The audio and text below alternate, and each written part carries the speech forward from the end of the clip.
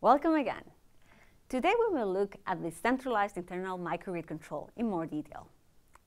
In this video, we will start by having a look at the role of the microgrid central controller in a centralized internal microgrid control scheme. Also, we will briefly talk about the security constraints that need to be considered during the microgrid operation. In a centralized scheme, the primary control or local control is implemented in a local way, whereas the secondary control or internal microgrid control is implemented in a centralized manner. The microgrid central controller is in charge of collecting the operation data of the distributed generation units, for example, data about the active and reactive power. Then, according to the requirements of the microgrid, it sends updated active and reactive power set points to all local controllers through the communication link, that is, to the controllers of the distributed generators and the energy storage units, for example. The decisions about the operation of the distributed generators are taken at the internal microgrid control level. For that, the microgrid central controller is equipped with optimization and scheduling routines. The purpose is to optimize the operation of the distributed generation units in order to serve the microgrid's own need, using the grid when optimal and participating in the market to maximize profits.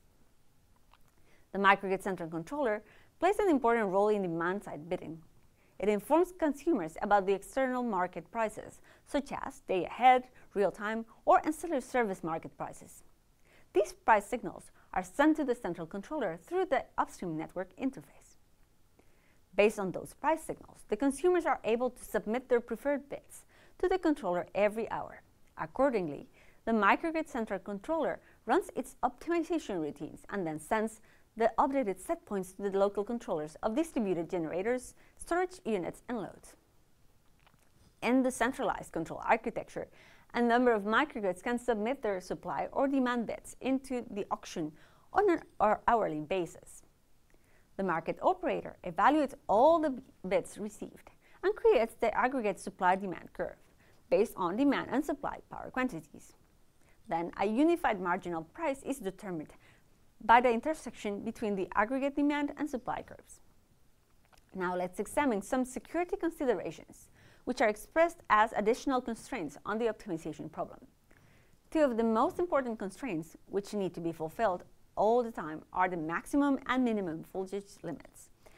To ensure feasible outcomes of the optimization problem, a power flow analysis is performed when the maximum and minimum voltage profiles of all the nodes over a certain period are checked. Another constraint is to ensure that the current flow through the lines is always within the maximum thermal limits.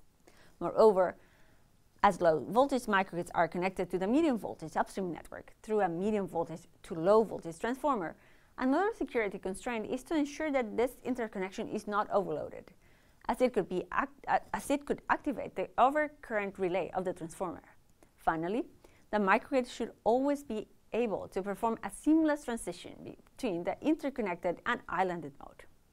Microgrids can operate in different modes. For example, grid-connected, islanded, and shutdown. A grid-connected microgrid is transferred to an islanded mode either by intentional or unintentional islanding.